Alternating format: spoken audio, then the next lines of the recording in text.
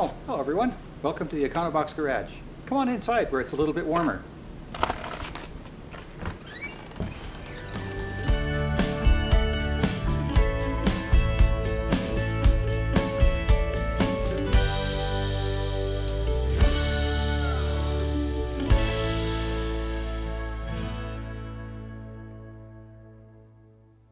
In last week's video I got the touch-ups done and the runs scraped out. So now I've started work on wet sanding these spots back. First with 1000 grit and then with 2000. So I've got started down in here. I'll go up to here and then get the stuff at the front. Well, it's a bit hard to see on camera, but turns out that the paint I had put in the can was just slightly darker than the finish here. So it shows up, there's a line right about here on that spot. And I'm not sure if you can see it through here. There's a dark spot here, and there was a dark spot here, and then I kind of messed things up even further by sanding it, try to sand it down too much, and I've got down, you can see the primer just showing through here. I'm just going to get out the spray gun, hook up the compressor, and use the paint that I've got that's the actual color. And that way I can make sure it gets matched up properly. Well, weather conditions haven't been great as far as temperature is concerned, and it's probably not ideal to be doing any of this spray painting. So what I'm going to try and do is get a little creative in here. I'm going to, I've got my radiant heater going. I'm going to put my other heater going full blast for a while to warm up the garage. I've also got one of these old style halogen lights that actually throw off a lot of heat. I put that inside the boot. My thinking with that is it'll warm up the inside of the car here so that the surface actually gets warm as well. So I'm going to do a bit of cleanup and a bit of setup to get ready to spray. It's not going to take very much at all, and it's just one of those things I just got to get done. And as I've said 2 or 3 times in the previous videos, then I can get to polishing and putting stuff on the car. And speaking of polishing, I've been taking some time to work on one of the doors. And as you can see from the reflections here, it's actually turning out quite nice. So I'm pretty happy with that.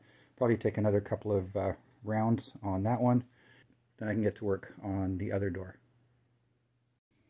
Well, I think I'm just about ready to mix paint up and get going here. The garage is up to a very comfortable temperature. I've had the gun itself in the house, so it's physically warmed up, and I've stored the paint activator and reducer in the house as well. Compressor's all charged up. I've wiped everything down with the tack cloth where I'm going to be painting, and the back of the car is warm to the touch, so I'm quite happy with that.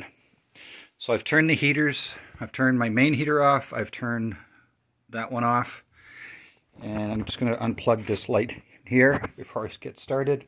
I'll throw my mask on, and I'll crack the bottom of the garage door open just for a little bit of ventilation, and just leave the ceiling fan going. Okay, I've given the color a really good mix. It's been sitting for a while, so that's stirred up well. So I'm just going to use my measuring cup again here, or mixing cup, and this goes into 4:1:1, which means 4 parts color, 1 part reducer, 1 part activator. And I'm probably just going to go up to the 2 level on here, because I really don't need an awful lot of paint. So I'll get to that, get it all mixed up, and get it sprayed on the car. Okay, first coat is on. That's on the edge of the door there, and then along the top at the back here you can see the really shiny spot. That's where I sprayed, and then down and through here. So I'll just wait for this to flash off for about 15 minutes, and then I'll put a second coat on. Well, I now have 2 coats on all of the patch spots. So down along the door jamb here, on the back deck, and on the just above the license plate recess down here. So I'm going to turn the heat back on in the garage, leave it for a couple of days before I start sanding. But what I'll do is there's lots of bits and pieces I can do. I can finish polishing both of the doors inside and out. Or the plinth for the license plate light just down here, that needs to be sanded and polished. So even while I'm waiting for the paint to dry, there's still lots of work to do.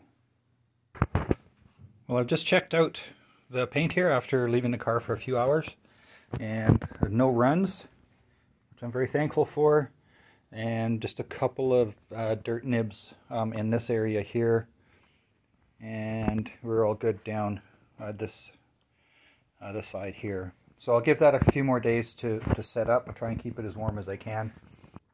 The weather's supposed to warm back up again, so that shouldn't be too hard to keep things warm. Yeah, very happy with how these touch-ups have turned out. Well, that's a wrap for episode 102. Thank you for joining me. So I'm happy now to get everything back to one color. Still a little bit of sanding and that to do before I get to polishing, but I'll get working on that over the next few days here. It's been a tedious couple of weeks, but I'm glad I've got to the end of that part of the project. If you'd like to get a hold of me, you can do so by using the email address below. If you enjoyed the video, please be sure to share it with your friends. Hit the like button, hit the subscribe button, and don't forget that little bell icon. Click on that and you'll get notified when the next video comes out. And if you want to catch up on the previous video, I'll just put a link to that video up in the corner over here. My name is Ian. This is the Econobox Garage. We'll see you next time.